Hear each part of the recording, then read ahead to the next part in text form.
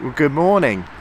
One of the things that's been really exciting for us as a church over the past year is to see quite a few people being baptised and expressing publicly their faith in Jesus.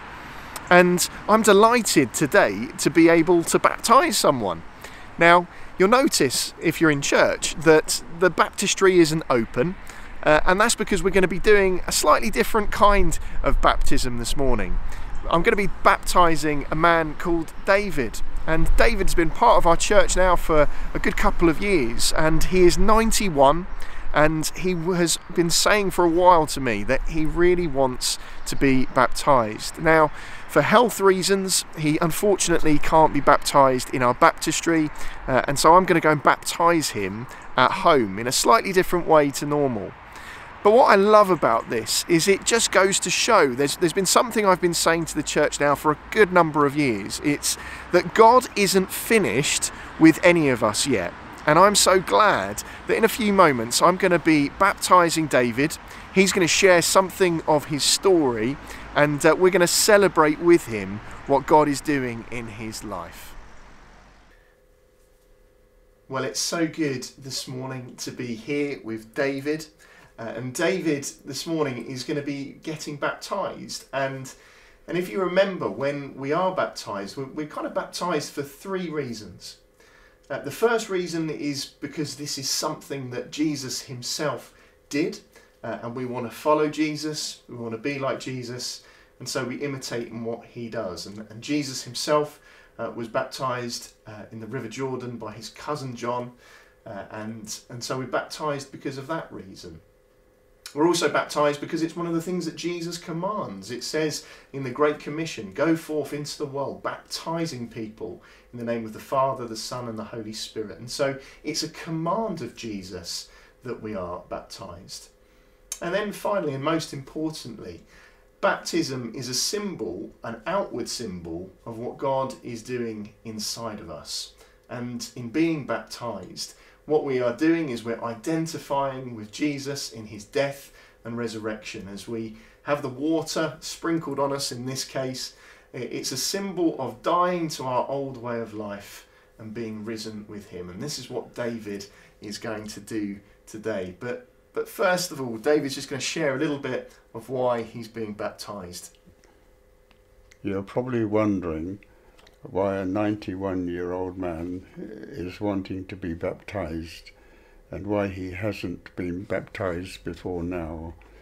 I'll try to explain.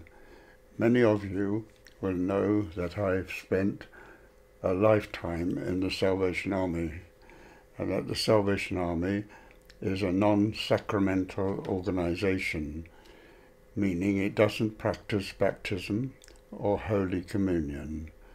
For many years I've had a real desire to be baptised and to partake of Holy Communion. It's only in the last few years my circumstances have been such that I've been able to follow my heartfelt desires in getting to a position as I am today of being baptised. My interest in baptism has led me to search the scriptures. As you know, there are numerous references in the Bible to baptism, and I just mention a few that I have prayed about.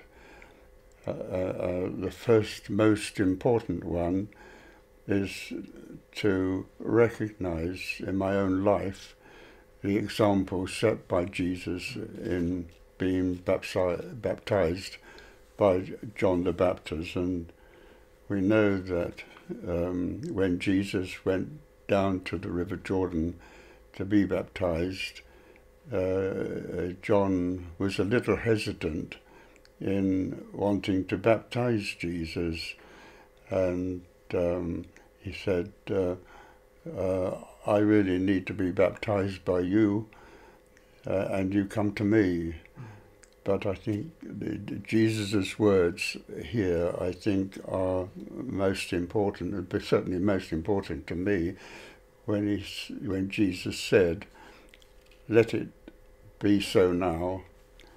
It is proper for us to do this, to fulfill all righteousness." Following that, Jesus was baptized by John the Baptist. A further scriptural reference was in Matthew 28, when after the resurrection and when Jesus met up with the disciples, and he said to the disciples, "All authority in heaven and on earth has been given to me. Therefore, go and make disciples of all nations, baptizing them in the name of the Father and of the Son and of the Holy Spirit, and teaching them to obey everything I have commanded you." And finally, that has been an incident that has been of great importance to my experience and my relationship with Jesus, is when Peter, after the disciples had received the Holy Spirit, they went out into the public and were preaching, and the crowd was so moved in their hearts by Peter's gospel message that they said to Peter and the other disciples, "Brothers, what shall we do?" Peter replied, and these are very familiar words, and I'm sure you will be aware and know them. And Peter said, "Repent." That is a very important aspect of all this, that they were asked to repent and be baptized, every one of you, in the name of Jesus Christ, for the forgiveness of your sins, and you will receive the gift of the Holy Spirit.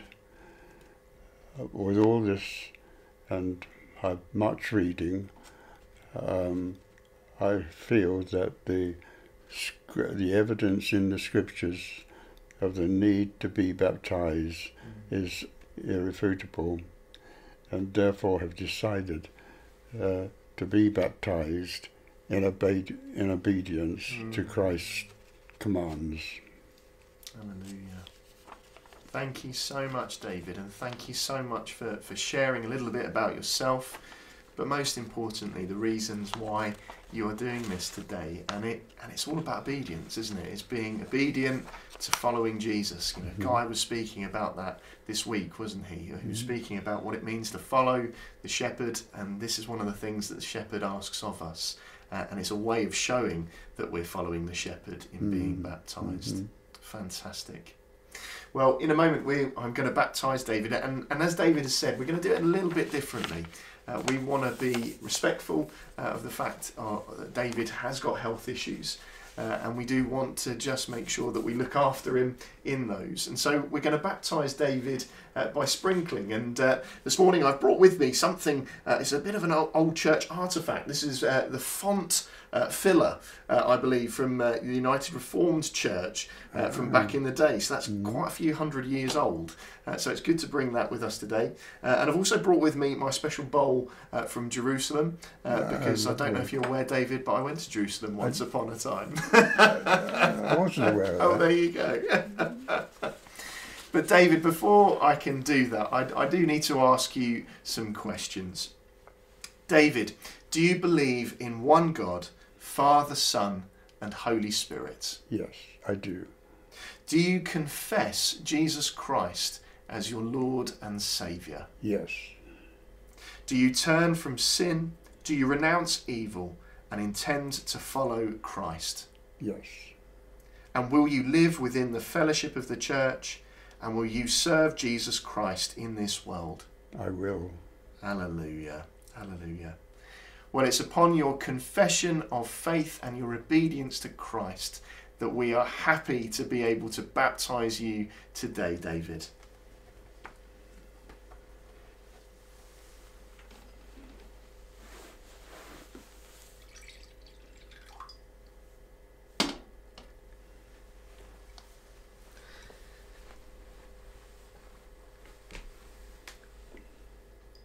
David, I baptise you in the name of the Father. I baptise you in the name of the Son. And I baptise you in the name of the Holy Spirit. Amen. Amen. Can I pray for you, brother? Mm-hmm. Lord and Heavenly Father, I thank you so much for David, Lord. And I thank you for the testament of his life that just demonstrates that you are not finished with any of us yet, Lord God. Lord and Heavenly Father, I thank you for his stepping out in obedience, in being baptised today. And I just pray for him now, Lord God. I pray that you would fill him with your Holy Spirit, Lord. That you would baptise him in your Spirit, Lord. That you would give him gifts and you would fill him with your fruit, Lord, so that he can witness to this world of your great love and what your Son Jesus has done. We ask it in the name of the Father, and of the Son, and of the Holy Spirit. Amen. Amen. Amen. Bless you, David. Thank you. Bless you. I now need to try myself. Thank you. We definitely got you wet. It certainly was water. Bless you, buddy.